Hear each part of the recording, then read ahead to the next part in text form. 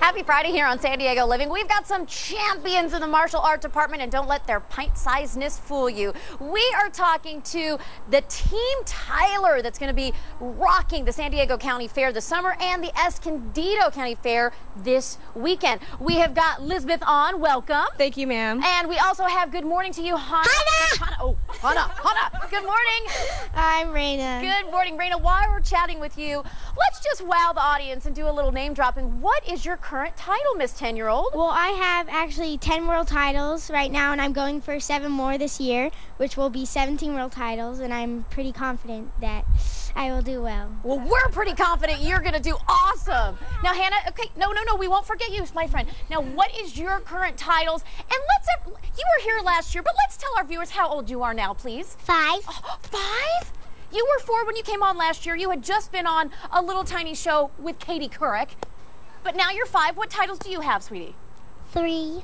Yeah? Do you know what they are?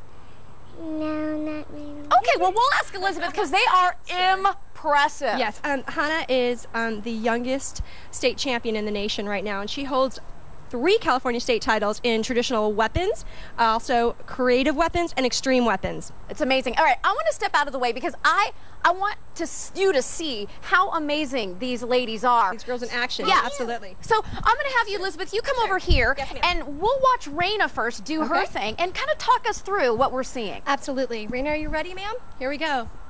To the camera. Here we go. Chalyut. Channah. And your time begins now. Okay, Rayna, this is her staff, and it's a bow staff, and it's a mid to long range staff, and you can see in here that she's doing the different strikes and hits. This weapon is used in traditional, but it's also used in the creative. Creative and extreme is what you're seeing right now. This allows the children to develop their own creativity and their moves and their strikes and really show their personality into the performance martial arts. And that's what extreme and creative is. It's a performance martial arts. This is the type of martial arts that you see in Hollywood now these days. So along with their strong traditional, they're able to do these great creative and extreme events. And that's what we teach as well at our academy. And she's just phenomenal. You can see her. She's a true athlete. All right. Oh my gosh, amazing, Rayna. Okay, that was incredible. How do you feel doing that? I really like doing my forms, and I really like performing, and I'm out of breath.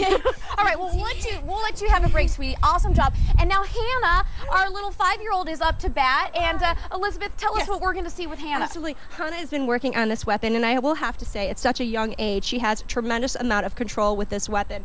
You don't really see this young children at age 4 have so much control. It's not only the use of her weapon, but the amount of attention and focus she could actually have in training and practice and her memorization. It's quite incredible. She's a child prodigy. All right, sweetie, let's see you get out there and do your thing. And your time begins now.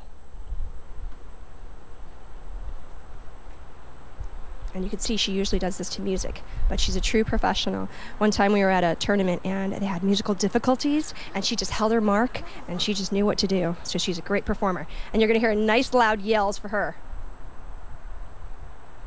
All right, Hannah. She's taking her step through for competition. Here she goes.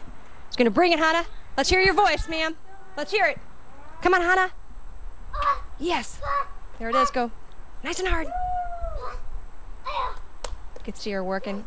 Like I said before, she trains every day, about 2 hours a day. On the weekends, we'll do it at least 6-hour days, up to about 12 hours on the weekend before a big performance. And she travels all over the United States. And this is really very impressive because she's the youngest state champion in the nation right now. And she holds 3 California state titles. It's amazing. It's truly amazing. She competes in a lot of different events. And the events that she's competing against are girls twice her age. So it's really impressive. And she's just beginning, so you could see a lot of talent there. She's learning a lot of new things. We're also, she's learning a lot of different weapons as well, too. All right, Hannah. Good job. All right, I'm going to have everyone come out here because there are going to be a couple of opportunities for our viewers to see you guys very soon. Now, this weekend, where can we go and see you and root you guys on? Well, we're really excited because this weekend we're going to be at the Escondido Fair, and we're performing from 11:50 to a nice about 12:20. It's going to be really exciting because that's going to be the first time that Rayna and Hannah are performing together as Team Tyler Weaver. And Team Tyler Weaver, just to give our viewers a little bit of background, a very, very popular 17-year-old. Yes, Tyler Weaver is very well renowned. He's has about 42 world titles. He's tremendous. He's fantastic. And what he did is he searched the nation for the top talent, and he selected these 2 girls across the nation to represent his team. So it's very exciting. You can see from their uniforms. He's phenomenal martial artist, phenomenal at weapons. Great. He goes all over the country doing seminars for martial arts academies. Wonderful. So, Elizabeth, thank you so much. Hey, Hannah, good job. Hannah, good job. High five. Oh, and I get a t-shirt. I get a t-shirt. Thank you so much, sweetie. And Rayna, good job. Awesome job. Congratulations. Good job. All right. Next, coming up on San Diego Living, when we come back, we are so excited because Martha Davis from the Motels stopping by, and she's going to play a little bit of music. Find out where you can see her live this weekend.